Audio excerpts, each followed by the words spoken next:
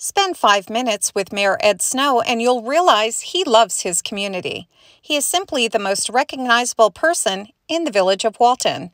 His passion is clearly Walton and creating new economic opportunities. He lives the Chamber's vision that thriving communities start with prosperous businesses. He connects businesses with the resources needed to open and grow.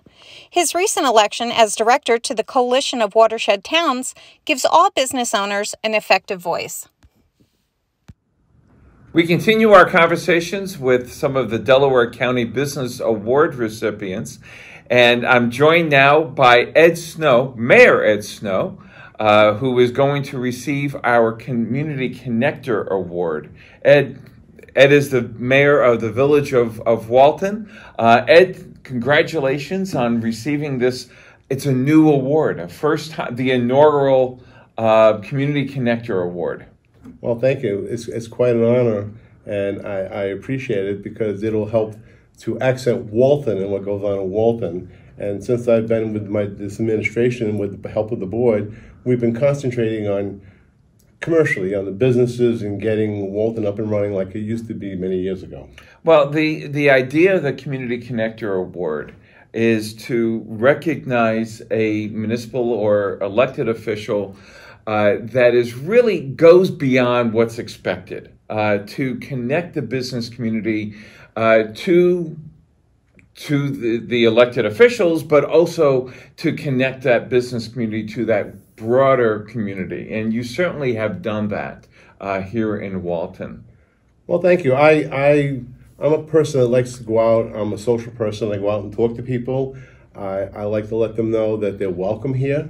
And if I can help them at all connect with other businesses or a place like the IDA where they could get some grant money or some low interest loans, and it's worked out really well. I mean, last year, my first year back, we opened up 7 businesses. We got 7 or 8 more businesses going this year. And like the bowling alley, for one, has been closed down for almost 10 years.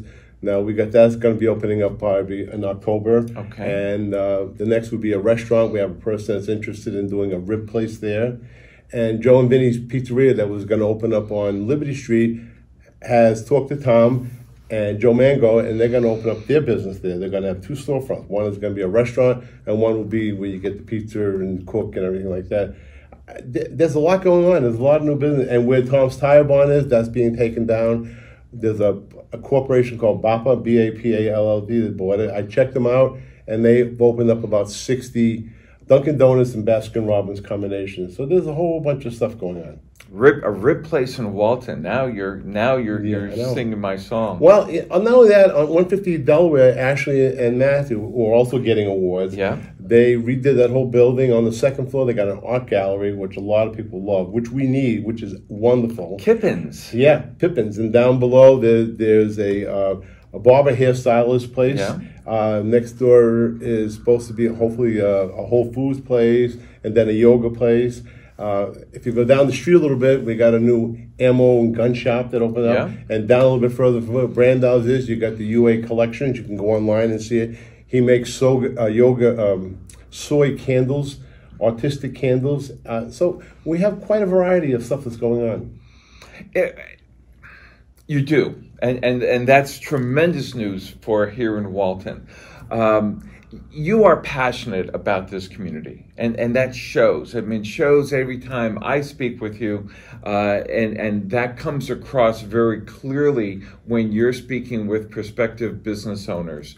But you're not from Walton. No, Why don't you tell a little bit of your story and how you ended up coming to Walton? Well, I originally grew up in Maine, the southern tip of Maine, by York Beach, Kennebunkport, which is a small rural area. And I joined the Marine Corps, went to Vietnam. When I came back, I said, I want to go to New York City because I always wanted to be a cop in the back of my mind. And there's nobody in my family in the police. So I came to New York, took the test, passed it, and I put in 20... And not to be a police officer in Maine, but to in New York City. Well, because they had the reputation of being the biggest and the best in the world. Okay. And I figured, let me go and see if I can be part of it. And I passed. I got promoted to detective. I retired. And then I said, I like to get back to my roots a little bit. And my wife said, okay, because our kids were relatively older. And We looked on the map. I had never been upstate my whole life. Okay. Looked on the map. I seen Walton, and I said, let's go check it out. Because there used to be a show called The Waltons. Well, and, sure. And I said, let's go see John Boy in Walton's Mountain. You're kidding me. I mean, literally, you had a map, and it was like... There it is. Let's go see it. And when we came down Bear Street Mountain, I said, oh, my God, what a gorgeous place this is. And we fell in love with the area. We bought an old Victorian home that we fell in love with. And I realized that's why I'm so passionate, because I love it here. Walton is like, you got fresh air. We got 6 springs. We've got mountains that's green 365 days a year. You can see eagles flying by. I mean, you got everything going for you. So why not? That's quite a story. So it's the truth when I speak it. So that's why it's from the heart. It's not that I'm making up some political speech. It's the truth. Now, this is you mentioned since you've been back, so you've had how many terms of mayor? And it's a little truncated. Yeah, this is my 14th year. I came in just before the flood. 14th? Yeah, I just came in 2005 before the flood. Then the flood hit us, and we got involved. People said, what are we going to do? And I said, look, I'm a retired cop. I know what to do. With emergencies, what I handled. We called the sanitation department. They came up and they helped the community. And after that, I was there for 6 years. Then I lost the election by 25 votes. Mm-hmm. I was out for 2, and someone said, Ed, come on back. I came back for another 6 years. Okay. Lost again, and I came back this last time. Everybody said, Ed, come on back again, and I'm back for my 3rd time, so I'm 14 years. And hopefully great. I'll stay longer, because I enjoy what I do. Excellent. Well, and as long as the voters enjoy that as well. Yeah. I was a cop because I want to help people, and I'm a mayor because I like to help people. That's my number one thing. Now, Ed, you mentioned about all the businesses that have opened and others will soon be opening.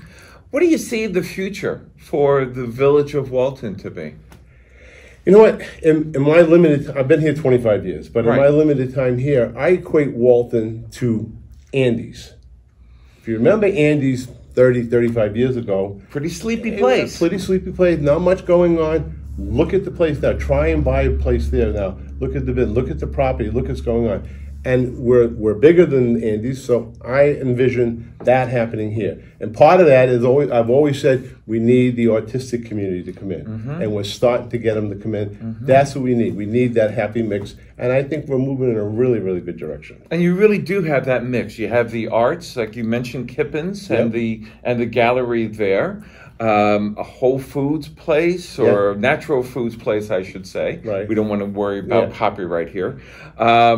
You mentioned an ammo store, and you mentioned restaurants. So it's really a blend of all kind of different businesses that are developing here. And not only that, we have a great hospital. We have a hospital that's in the UHS health system. We have a really good school system. Anybody that comes into a community, one of the first things they ask, what kind of hospital do you have? What kind of school do you have? So you want a mixture. You don't want just older people. You want younger and older. That's what makes a community strive. Well, folks, you just got a little taste of why Ed Snow is our community connector for 2022.